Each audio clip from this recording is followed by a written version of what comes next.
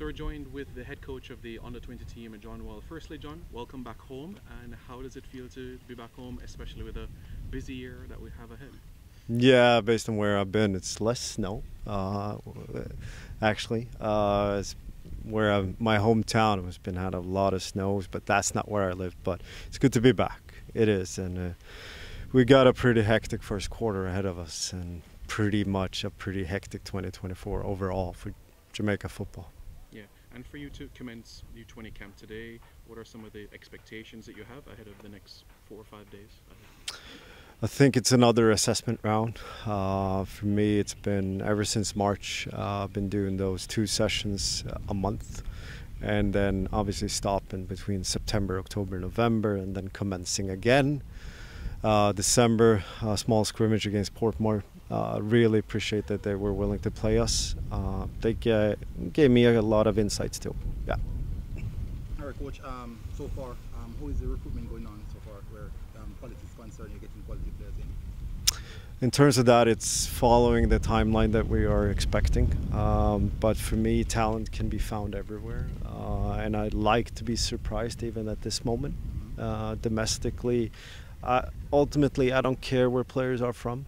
Ultimately, what I care about is making sure that Jamaica prevails and becomes what it has its potential for.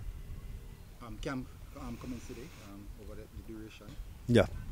I would understand that not the entire team is here now. You're expecting to get the entire squad in by sometime soon? It's kind of more of a step-by-step process. For me, this is another assessment round with the domestic players, really. Mainly looking at JPL minutes, players that are on the verge of stepping in.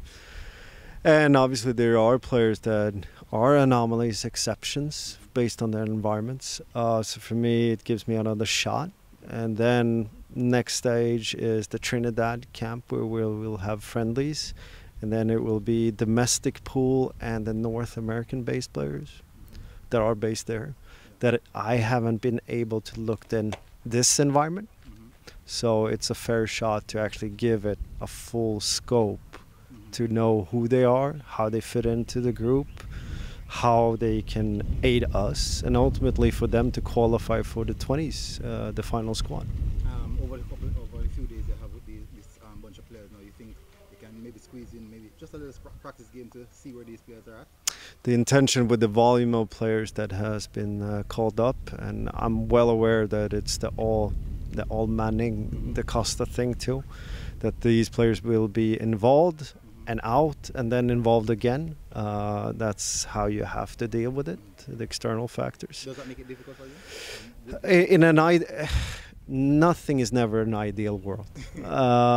And of course I have to deal with it, but obviously it's more where we all can collaborate to make the international window to kind of an acceptance to the full year. I would like to have like a full calendar where everyone is synchronized. It's not about you winning or me winning, it's about everyone winning. Ultimately, that's the thing. And for me, it would be the ultimate thing is that Jamaica actually start to export players in a bigger volume than it is right now. That's one of my concerns. At this age group as well? Yeah, it is. Question again, how long will we see these camps continue? My intention, being my schedule limiting everything, is to actually have the Trinidad camp. That's semi-still, and then we are going to have a pre-camp before St. Kitts. Do the qualifiers, and then April, May to have them in again, more the domestics again.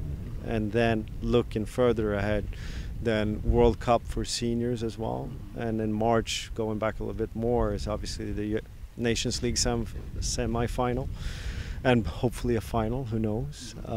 So for me personally, it's a very first 3 to 6 months is going to be very intense. Yeah. All right. So prior to the U20 qualifier games coming up, do we expect to see more of this camp for some of the domestic players? No, yeah, I feel right now the pool that's been kind of served the most is actually the domestic. Obviously, they need to be more served because this is the base. No, for me, it's this camp, Trinidad, and then that's it. Then it's the final squad for the U20s. for ahead of St. Kitts. Then we've done a lot, but hopefully we can do a lot more for future things too. Yeah. You have any assessment of any of the teams you're going to play against so far? We have scouting going on, but it's kind of like you have to do a lot of groundwork because the video evidence is lacking. Let's just say that. And you never know who to expect. I know for Martinique's sake, 4 players were part of the French Cup game against Lens from the U20 squad. I don't think Lens played, or Lille, sorry, played with their first regulars. They did not, and they lost 12-0, which still is a big accomplishment, I think. When it comes to Grenada, expectancy is like 5 English-based players that's going to be part of their squad, and we got them pretty much covered. Bermuda have not started their preparations as of yet, so it's kind of like a dark horse. For me, it's more about control the controllables at this point, what we can do. Yeah. Yeah, and coach, in relation to what you said about the Trinidad camp as well, how pivotal that will be, and just a few details, if it's 1 friendly or 2 friendly, so that everybody's aware. It's 3 friendlies. It's going to be 2 against the U20s and 1 against 1 senior team. For me, it's more putting the staff really at work too. How do we deal with kind of, I know how the qualifier is going to be. It's going to be match day -1 or match day +2. Well, 1 consistently, because you're playing every other day. So it means that the recovery, those protocols, we have to like mimic that a bit, and as well as trying to play in the afternoons when the sun is going to be obviously a bit up and it's going to be hot. So we have to try to mimic those external factors, plus the fact that we actually have more time with the players than we normally do, and that's a crucial thing. So my hopes and aspirations lies in the work that we put down, not just the talent that we assess. Makes sense, because I've seen quite a few times where bundle of talent put together, but they just don't look good. No. It's be it as it may, we're still going to win and lose as a team, and it doesn't matter if you get the 1 or the 2, they cannot carry it all. We have to do the work consistently. Thank you very much, Coach. Thank you. Thank you.